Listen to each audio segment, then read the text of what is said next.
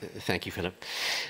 And just again to say welcome to this special Advent celebration. If you haven't been to one of these first Sunday celebrations, a special welcome to you. 1st of December, very first day of Advent. I don't know how many of you have your Advent calendars or have one in the household or ever had one as a child. How many of you ever used an Advent calendar? Look at that, most of you, eh? So 1st of December for the next 24 days. Now, the Advent calendar, in fact, its origins right back in the 17th century in Europe. It began as an Advent clock, in fact, which was 24 candles that were lit, one each day for the 24 days up to Christmas Eve. And then the first Advent calendar, I think, was 1851, a handmade calendar with little windows that opened up. But originally, it was a story calendar. So each window gave you another episode of the Nativity story, and you would go through those pictures. Over the years, they have changed, and these days are little pouches with chocolates and all sorts of things in as well for each day. But and they used to be the other way around. We tend to start with the 1st of December as number 1, then number 2. But they used to start with number 24 was the first, and then it was a countdown, 24, 23, 22, finally to 3, 2, 1, Christmas, you know. But the whole essence of it was a sense of anticipation, of expectation, which is what Advent is all about. It's these days leading up to Christmas and the sense of joyful expectation, anticipation of that great event. And indeed, as we look around the Christmas story, we find this was a significant part of that Christmas story. And in fact, in Luke 2, we're going to read a few verses in a moment, but it tells us the story of two people particularly who are waiting, not just 24 days. Boy, they've been waiting, one of them for more than 24 years, every day of their life, with that sense of anticipation. Let's just read a little bit about them. This is Simeon in Luke chapter 2, and I'm reading just a few verses.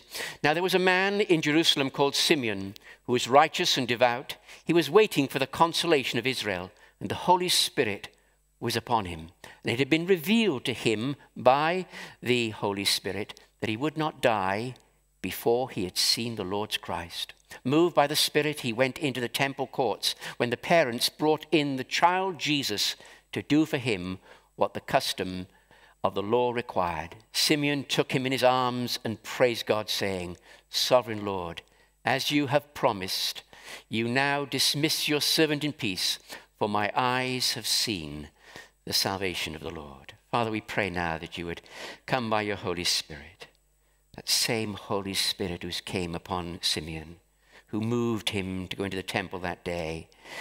Give to us a sense of expectation, your purposes in our lives, Lord. That sense of your Holy Spirit stirring us with a sense of expectancy of what you want to be doing today in our lives. In Jesus' name, amen. Simeon and Anna were both characters that we see in Luke 2, who had been their Advent, that whole period of expectation, anticipation. For some of them, it had been years, and it wasn't easy for them. Even folk were just sitting around. They'd had difficult lives. For Anna, she'd got married, and her husband had died when they were just 7 years of marriage. She was now 84 years of age. So imagine, all those years, it said, she'd been waiting and longing for the coming of the Christ. Now remember, for centuries, people had had that expectation. But here in this generation, God was raising up by his Spirit and stirring a sense of expectation that the Christ was to come. What must it have mean for Simeon to have felt a promise of God upon his life? That, Simeon, you will not see death until your eyes see the Christ. Imagine that. For thousands of years, people had been expecting the promises. But here in this generation now, there is a sense of expectation. For Simeon, how is he going to know? What would he look like? How would he recognize him? There were hundreds of babies being brought in and out of the temple. How do you know he'd be there at the right time or the right day?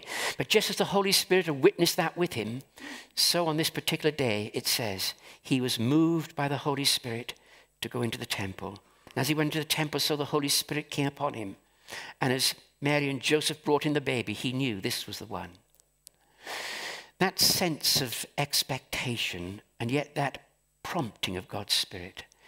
In our lives, I wonder what you feel by way of, is God saying to you that you're going to achieve before you see death? What's the sense of purpose that God has for your life? For each of our lives, God has a purpose. For Simeon, it was a sense of God saying, before you die, you're going to see the Christ. What has God said to you about your life? What's your expectation? What's your anticipation? How real daily in our lives do we live with that prompting of God's Holy Spirit, of the unfolding of his purposes? That sense of recognizing God's hand at work in our life as we anticipate that. But some of you might say, but Rob, for them it was an anticipation because Jesus had not yet come. But for us, Jesus has come now. So what's our expectation?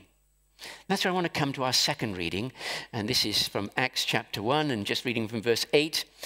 And this is Acts 1 verse 8. But you will receive power when the Holy Spirit comes on you. Same promise of the Holy Spirit coming on you. And you will be my witnesses in Jerusalem and in all Judea, Samaria, and to the ends of the earth. After he, that's Jesus, having risen from the dead and appeared to his disciples, after he said this, he was taken up from their very eyes, and a cloud hid him from their sight. They were looking intently up into the sky as he was going, when suddenly two men dressed in white stood beside them. Men of Galilee, they said, why do you stand here looking into the sky? This same Jesus who has been taken from you into heaven will come back in the same way you have seen him go into heaven. Here is this amazing promise for these first disciples that the Jesus that they had witnessed his ministry and life, his death, his resurrection, now as they witness his ascension to heaven, the promise was that this same Jesus will so come in the same way as you have seen him see. As he disappeared in those clouds with gaping mouths and gazing eyes, they'd watch Jesus ascend before them, and suddenly this message, this same Jesus shall so come in the same way as you have seen him go. You say, but Rob, this is 21st century. This is 2,000 years later. You don't believe that still, were they mistaken to have believed that? The first generation and those generations that followed, was it somehow that they were misguided? And because we're now here 2,000 years later. No. It's God's intention that every generation should live with this expectation. The way I illustrate it sometimes is a bit like a long journey walk. And there are two ways you might walk. You might be doing a cross-country walk, or you might do one of those coastal walks. Suppose the walk is going to be from John O'Groats to Land's End. You set out, it's going to be a long journey. And as you go, it's going to be a long way, many days. But eventually, you're going to get to the end, Land's End.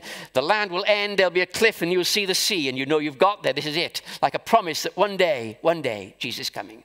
And as you go, maybe it's a bit disillusioned at times because you see this great stretch of water. You don't realize you've just got to the Lake District, in fact, and the sea's still a long way to go. And then you get a bit further on. It's one of those hot, sunny days, and there's a kind of sense in which you suddenly have those illusions, of mirages on the road and water. And you think, I've got there, but no, you haven't. And is it like that then? Were previous generations just misguided because they lived with that expectation?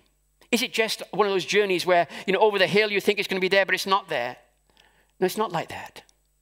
It's much more like a coastal walk. Let's suppose it was from Dover along the south coast to Land's End, where in fact every day the sea is in view. Every day you smell the sea air. Every day you hear the waves. Every day we're meant to live with the expectation. Every day we're made to live with that sense. Maranatha, even so come, Lord Jesus. Some of you know and you often smile. Every day of my life. Every day of my life.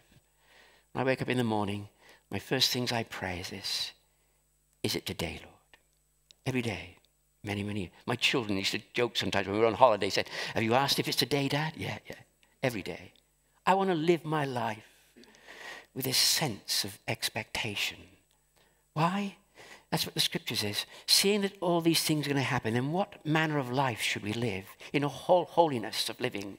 It somehow brings a challenge to our living. That kind of radical discipleship which so often we lose sight of. Some of you here today, tonight, if I was that X-ray in which I could look into every detail of your life, and for some of you, there's all sorts of checkered things that are going on. Someone here tonight is in the midst of an affair, but no one else knows about it. You've many a time been meaning to stop it, but it just somehow keeps going. But if you knew that at midnight tonight, Jesus was coming again, what would it mean to you? What would you want to put right? Some folk with those secret habits in our life, for some, whether it's pornography and Somehow a habit you keep meaning to break, and yet days go by and months go by and years go by and it's still there. You never seem to break it. You've got your little secret cache of pornographic literature or websites, and it's somehow still there. But, you know, if you lived your life conscious that it could be today, it shapes our living. It shapes the way we live, our attitude to life. Not just some of those more kind of overt things, but even those secret areas of life, for some where we hold resentment. Maybe it's someone that we know we've wronged, and days have gone by, months have gone by, years have gone by. We've never put it right. People have wronged us. We felt resentment and bitterness. And it's become a root of bitterness. Whenever their name is mentioned, there's a whole association that brings anger. Yet we live with it. The challenge often in our Western world and our Christianity, there's this kind of armchair, anemic sort of Christianity where we live with all sorts of things we know are so far short of what it meant to be. You read a book like Watchman Nee's Normal Christian Life, think, goodness me, if that's normal, you know, that's normal. That's what it's meant to be. But we live so far short of it. Why? Because we've lost this sense sometimes. That's why for those early disciples the challenge was that they were to live in the light of his coming. It was so evident. You know, Jesus, his own disciples, when he says to them at that stage, you know, I'm going to prepare a place for you. There are many rooms in my Father's house, and I'm going to prepare a place for you. Now, even that in itself is something I feel of. You know, we live life sometimes where there's such a fear of death, and we're very conscious at the moment of several folks who are terminally ill, humanly speaking. Yet sometimes we think so much of what we're going to miss, but there's so much that's been prepared for us. And the perspective of life sometimes we lose. And Jesus says, you know, in my Father's house there are many rooms, and I'm going to prepare a place for you. I honestly am. If it were not so, I tell you. If I wasn't, if there wasn't, I tell you. And if I go to prepare a place for you, then I will come back and take you to be with me where I am. That promise of Jesus, those words in John 14, and then again here in Acts 1, is the last glimpse the disciples had of Jesus. The last moments they saw of him here as he ascended was this amazing promise, this same Jesus shall so come in the same manner as you have seen him go into heaven, just as he disappeared in those clouds. And so it became for the early church this sense of expectancy and anticipation. And as the years went by, even for the early church was a challenge because, you know, was it going to be like those days from a kind of death to resurrection to ascension, just another 50 days, and then how long would it be? And then some of those early believers, they had died. And Jesus had not yet come back. So what was going to happen now? It's amazing, you know. I remember many years ago visiting the Holy Land. I've told you the story I'm sure before, but visiting a fascinating area just outside Jerusalem. It's known as the Tobias Tomb area. It's a place, you know, in those days, particularly if you were wealthy enough, you would have a tomb which was one of those caves, just like Jesus' tomb is described, but often they would put a big stone across it and they'd seal it with the family seals. But Jerusalem had been sacked so many times, had been invaded, and so the first place when invaders come, they would sack the tombs and take away anything that had been buried with the family. They often buried with them some of those treasures. They were taken, just like you read some with Tutankhamun and those sort of things. But in Jerusalem, so it's rare that you'd ever find still a tomb with an unbroken seal. Back in the 1940s, in fact, they found a tomb in Jerusalem in the area of Tobias. It's a remote area on the edge of Jerusalem. And they found a tomb, the seals of which had never been broken. Imagine that. This is in the 1940s. People gathered from all around the world, journalists and archaeologists, cynics and all sorts. The breaking of those seals on the tomb. Because from the outside dating of the tomb, it looked as if this tomb had dated right back to the 1st century. Right about the middle of the 1st century. Now, unless everybody in the tomb, they were family tombs, had died below the age of 30, then it meant that some of these people buried inside this tomb that had never been touched for 2,000 years would have been alive when Jesus was alive. Would there be any mention, any reference to him, any sense as they buried their dead? And when they broke open those tombs, it was documented. You can see it, in fact, in the museum. They have documentation on it. And it was fascinating as those archaeologists and journalists, and they went inside, and inside there were 4. They used to have inlets into the side of the cave, as it were, where they would put the bone caskets. And there were 5 of them, a family of 5. Each of them had but the caskets had long ago decayed, and everything else had decayed around it.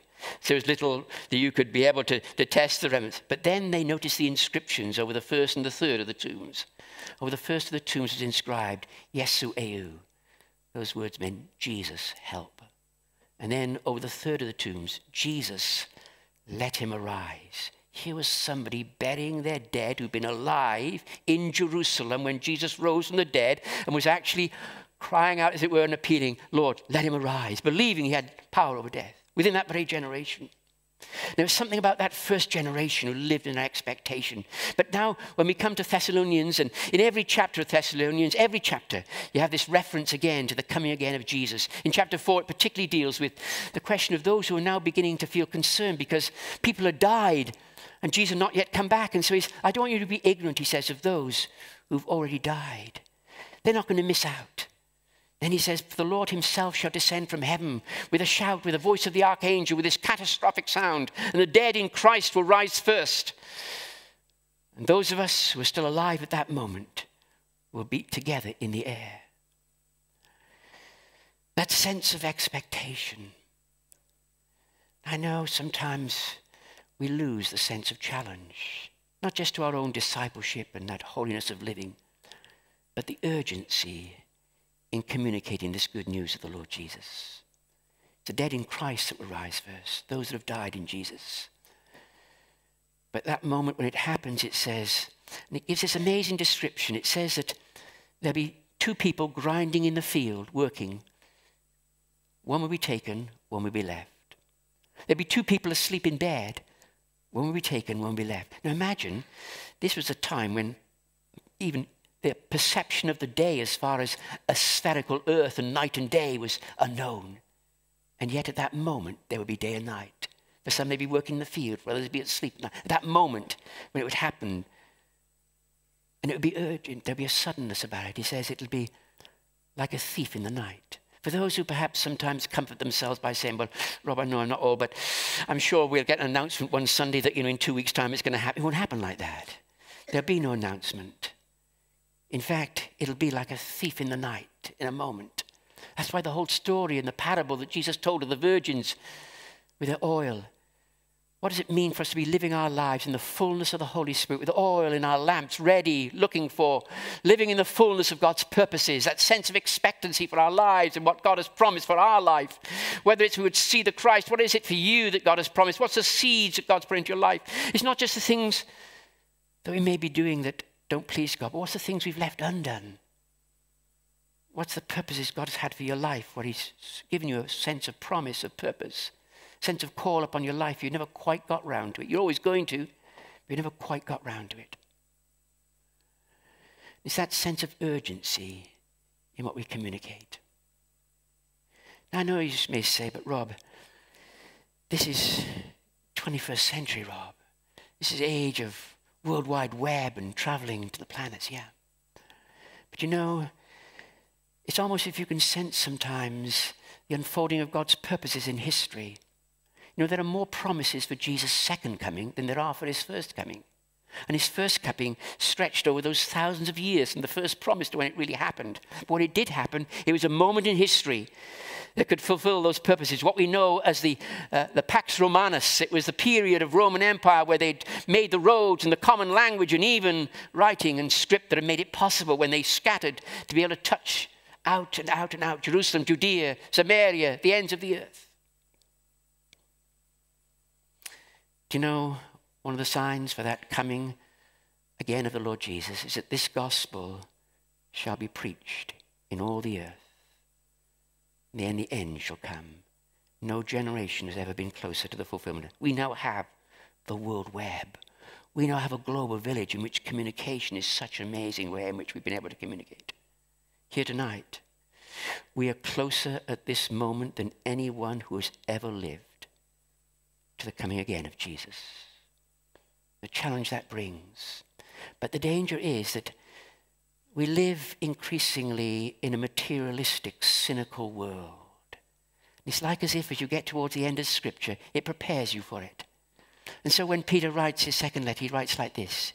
He says, I want you to understand that as you get close to that day, in those last days, Scoffers will come. It'll be an age of cynicism and satire where people will scoff and they'll even say to you, where's the promise of his coming then? Why? You say he's going to come again, but everything's continued the same since the beginning. Why? 2,000 years ago they said that, and here we are, 21st century. 2,000 years have gone. And remember, this is in 2 Peter, writing in those days, and he says this, I want you to understand that with the Lord, 1,000 years is like one day. Goodness me. Talking of those last days when scoffers and cynics will come. I mean, if he'd said, 10 years, but 1,000 years is like one day. 2,000 years, why? In God's timetable, that was day before yesterday. So we say then, is it as slack as that? Is it as loose as that? So it could be another 10,000 years. No. It's not loose. It's not slack. It's not just that God has lost a sense of time. God is unfolding his purposes. He's not willing that any should perish. His longing is constantly this gospel of the kingdom must reach the ends of the earth, and then the end will come. That's when the Bible says amazing words sometimes, that we can hasten his coming. How could we possibly hasten his coming? But because this gospel, as it reaches to the corners of the earth, it's been entrusted to us. It's a message of life. An urgency as we communicate that good news. Here as we begin Advent, as we live with that sense of expectancy and anticipation of Christmas, the first coming, there's a sense in which God is calling us to live in expectation, anticipation of his coming. Here comes the Son. Maranatha. Even so come, Lord Jesus. What does it mean to say? What would it mean for you tomorrow? Just try it for one day. When you wake up tomorrow, you pull the curtains back. Just say these words. Is it today, Lord? Is it today? Somehow it shapes that day. Things you thought you had to do don't seem as important. Things you were intending to do, which you shouldn't have done, take a different air. Somehow in your witness, whereas you've always meant to with a colleague at work or the neighbor, but you never quite get round to it. Here we come to Christmas. No better opportunity. No time when folk are more fertile and open. An opportunity for us to be able to invite, to be able to share that good news of the Lord Jesus. It's not a question of an optional extra. There's a sense of urgency. There's a sense of challenge. This gospel of the kingdom. Jesus is coming again, and God wants us to live with a sense of Advent, a sense of expectancy, a sense of anticipation. Let's stand again. I'm going to pray and hand back over to Dave. Particularly want to sense tonight that we're not just hearers of the word, but wouldn't it be wonderful at this Christmas time for God by his Holy Spirit to stir in us like he did with Simeon, with Anna, a sense of expectancy for his coming that stirs us daily to want to live in the fullness of the Holy Spirit. To deal with things in our life that would grieve God's Spirit if it were today. Things that we've left undone, broken relationships that somehow we've been meaning to put right but have put off. People that we may be the best person positioned to share that good news. An urgency to make Jesus known. Come now, Lord. Come by your Spirit. Lord, for some of us here stood in your presence where our lamps are half empty, some of us almost drained. Fill us afresh with your Holy Spirit. That if it was tonight, Lord, we want you to come at a time when our lamps are full, burning bright, witnessing and sharing that life of Jesus, living in the fullness of the Holy Spirit. Living with a sense of expectancy, of anticipation. Maranatha, even so come, Lord Jesus.